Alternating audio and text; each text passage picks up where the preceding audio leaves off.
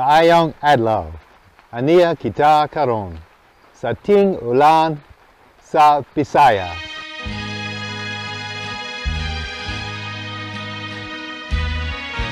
With drenching rain and typhoons for up to 8 months of the year, growing healthy vegetable crops in this region is a real challenge. Yields are low and so are farmer incomes. But that may soon become a problem of the past, thanks to the success of a protected cropping project conducted at Visayas State University and funded by the Australian Centre for International Agricultural Research. The project team has developed easy-to-build, low-cost protective structures, and they're delivering impressive results. Among nahibaw-an nga ang kawayan mas barato, mas lig-on nga material para itukod og struktura nga mohatag og proteksyon sa mga tanom. Ang nakaayon niining paggamit sa struktura mao ang pagtaas sa abot o ani panahon sa ting-ulan or off-season pilo-piloon 2 to 5 times kung ikumpara sa tanom gawa sa struktura. The funding, together with expertise from Australian and Filipino scientists, has been used to employ research staff, buy equipment and consumables, and to build structures. So far, 14 structures of varying designs have been built, both at the university and on farms such as this one at Bontoc. The first 2 crops I planted were lettuce and bitter gourds or ampalaya. And then I had a good price because they were planted during the rainy days. The plants in the open are not so healthy as compared to the inside. Boy Girona used the profit from his first crops to repair his water pump and install a trickle irrigation system.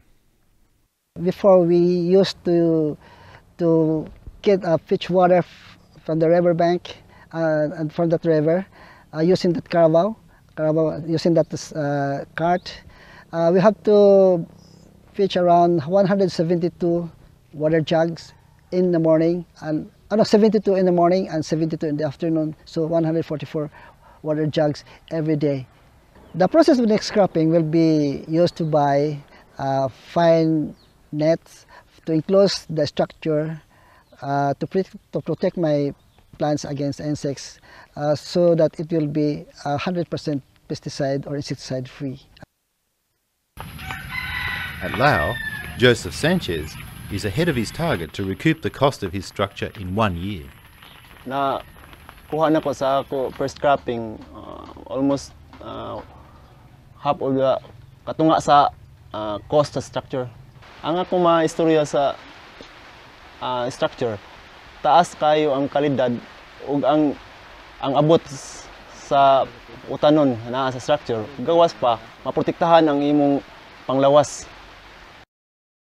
And at Cabantan, Noel Morales, who's renowned in the district for his passion for new farming innovations, has achieved yield increases of more than 200%. Tungod ni ani nga protective structure, ang akong abot mitaas ug ang kalidad ni ani mi maayo pod.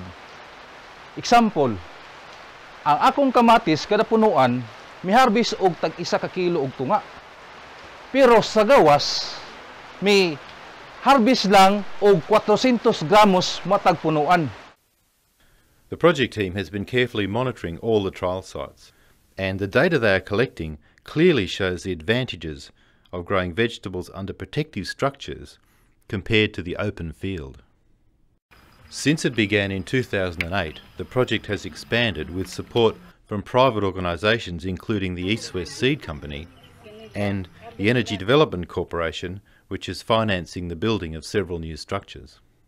Ang mga farmers dire mo prefer sila sa protected structure tungod kay dinhi nga among lugar daghan magud permi ang ulan. So kanang mga structure, protected structure, mas maayo na nila dire kay makatanom sila og mga pananom, mga vegetables nga dili dasag o jote lang ang nagproduce na nga vegetables. Local government units also play a key role. Ang siyudad sa Maasin mitabang pinaagi sa paghatag o pagbansay-bansay sa atong mga mag-uuma. binhi, abono, chemicals, pinagi sa interest-free nga pahuwam, o paghatag og marketing assistance, pinagi sa pagpalit sa ilang abot o kuhaan na lang sa ilang loan nga nakuha gikan sa syudad. Everyone involved agrees that protected cropping is a resounding success. But there is still more research to be done, controlling pests and diseases and making further improvements to the structures. Nangita mi og maayong pamaagi sa pagkulikta sa tubig sa uwan nga magamit panahon sa ting-init. Og ingon man naghunahuna mi og maayong pamaagi nga matangtang kining plastic nga atop panahon sa ting-init. The project team is now also focused on encouraging more farmers to set up their own protected cropping systems. Ang atong gibuhat pagdasig og mga mag-uuma pag-adapt nining teknolohiya mao ang paghimo og Farmers Field Day og adlaw sa mag-uuma, og ato usang giimbitar ang local government units para sa continuous support sa atong mag-uuma og ang mga negosyante nga maoy mopalit sa mga produkto sa kaumahan sa atong mag-uuma. Ang suporta sa local government units importante ini para magmalampuson ining atong protected structures. Primero, para sa pundo kay medyo mahal man ang pagbuhat ining protected structure.